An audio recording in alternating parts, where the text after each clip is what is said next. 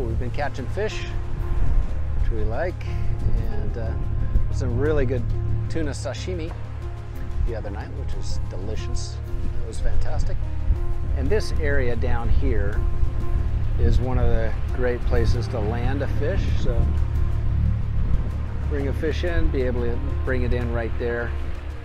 That area also turns out to be, when you're at anchor, a big congregation area for sundowners. Everybody kind of gravitates to this area on the back of the boat. And it's also a safety feature on the boat. So you have instant access to the water.